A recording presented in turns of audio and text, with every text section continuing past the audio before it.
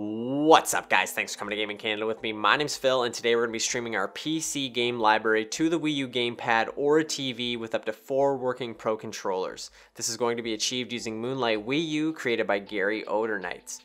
I'm sure many of you are familiar with Moonlight, and it's possible you've already used it in the past to stream Steam games to your Android phones, but essentially it's an open source implementation of Nvidia's game streaming through the GeForce Experience app and is normally to be utilized by an Nvidia Shield. Game streaming was reverse engineered to work on any Android device, and so Moonlight was born and now ported over to the Wii U.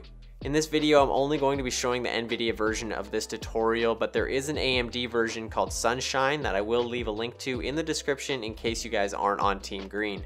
Before we get started, you're going to need a Wii U with the homebrew launcher, a PC with an Nvidia GTX or higher graphics card, and they both have to be on the same network. It's also best to have them both on LAN cables, but I've got a really nice modem and I haven't noticed a ton of performance issues over the Wi-Fi. If this is something you are going to be utilizing in the future, it might be best to pick up a LAN adapter like this one for your Wii U, so I'll leave an affiliate link in the description for one that will work on Wii U, and as a bonus, it also works on your Nintendo Switch. Last thing, make sure you check the pinned comment below to see if an update has happened in Moonlight-WiiU, because at the time of making this video, the newest version 3.22 of GeForce Experience breaks controller functionality, and it's best to downgrade to version 3.21 or 3.20 before even attempting this. I'll leave a link in the description to a short video on how to do that, as it's a bit tricky.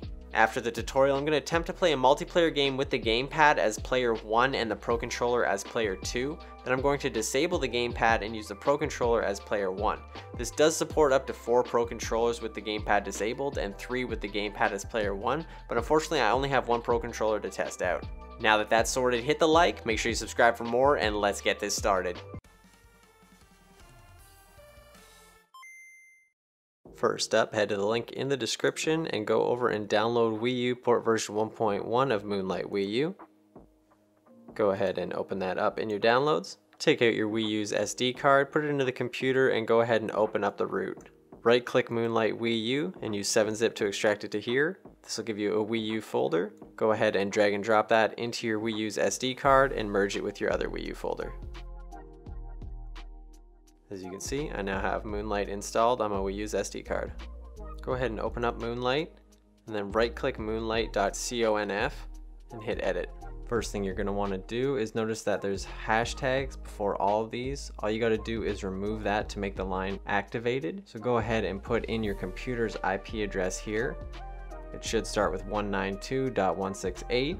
Now, video streaming configuration. Go ahead, hit backspace on that, and backspace on that. Leave it for 1280 by 720 and leave it at 60 FPS. Backspace on disable gamepad, and if it's true, then your gamepad won't work and the first Pro Controller connected will be first player. And if you change it to false, the gamepad will be first player and any other Pro Controllers you add will be second, third, and fourth. Swap buttons so they match an Xbox controller layout instead of a Nintendo controller layout. Go ahead, remove that and leave that on true if that's what you would like. On bitrate, what I like to do is activate that line and set it to 5000. Activate packet size. Down here, you can put in any app you like, but I liked it to activate through Steam. So I go ahead and activate that line. Local audio, this will allow it to play on your PC instead of your gamepad. Go ahead and leave that on false if you would like the audio on your gamepad. Quit app after closes Steam automatically, so if you're worried about losing game progress in case the program crashes, go ahead and leave that on false. Activate this line and activate this line, leave them both on false. Go ahead and save. Now eject your Wii U's SD card safely from your computer and go ahead and put it into your Wii U. Load up the homebrew launcher and I'll meet you guys on there. I've got my Wii U pulled up next to my desktop. As you can see, I have Moonlight.rpx pulled up, ready to load. And on my PC, I've opened up GeForce Experience. What you need to do is go ahead and click on the settings gear. On the left-hand panel, go down to Shield, and then click on Game Stream. This is going to allow your PC to stream games to Shield devices, which our Wii U now is. We're going to go ahead and launch Moonlight on the Wii U. It connected to my computer. What you need to do is press the B button.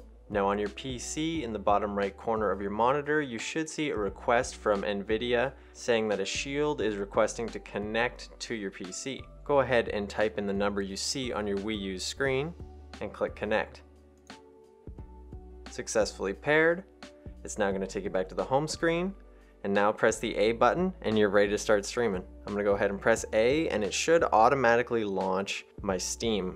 It's now loaded up on my Wii U. This is so nutty. This blows my mind, this kind of stuff. I love it. Okay, we're down here on the Wii U Gamepad now. As you can see, controls are working perfectly after the GeForce Experience downgrade. We can go ahead and click on Library. I hit the wrong button. I broke it. Well, as you guys might have saw, it just crashed on me. Stuff like that happens. So what I'm gonna go do is gonna try to launch my library again. Perfect. All right, let me see if I can launch Fortnite here. Let's go. I've got the game up on the computer streaming perfectly. As you can see, I can control it with the gamepad. And the input lag is barely noticeable. I'm gonna go ahead and load into a creative map and just show you guys a little bit. And then I'm gonna cut to some clips of some other games. Here we are. We can do a few edits.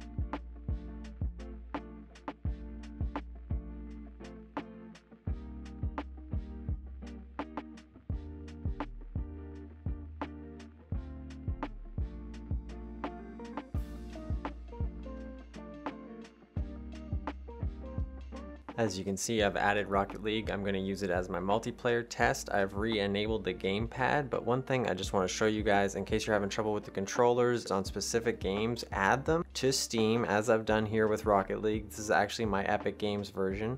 I've gone ahead and added it as a shortcut, and now I go to Manage Shortcut, Controller Options,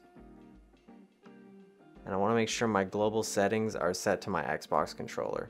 I'm going to go ahead and hit OK. Now I'm going to go ahead and launch the game and see if I can get both these controllers working. If you're still having problems getting the controller to work, I recommend going into your programs and seeing if you have the nefarious virtual gamepad emulation bus driver installed. Go ahead and uninstall that and then restart your computer and then go ahead and try everything again. Gamepad seems to be working. Let's see if I can hit start on the second player controller. And there we go, I've joined in. No way, this is unreal.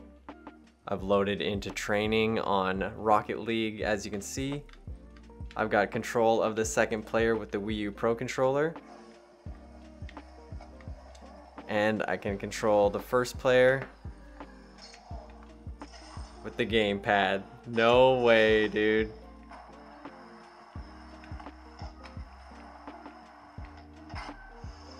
This works so well, I just can't believe it. Let's go, guys. Well, I guess that's about it. I hope you guys are now playing some PC games on your Wii U, either up on your TV or on your gamepad, streaming from your PC. Absolutely nuts. I hope you guys enjoyed this one. This is one of the coolest things to happen to the Wii U, and it really puts it up there for the homebrew community. If you guys could, please go down and leave a comment. It really helps the video get out there. If you have any ideas for videos, please let me know. The next video I have coming out is actually a chair review from Boolies. They were nice enough to send me out a chair. They noticed I've been sitting on this metal dining room chair for who knows how long, and they thought they'd hook me up. So if you guys please click that next video, and it would really help me get other products sent from other companies. Much love. I'll catch you guys later. Peace.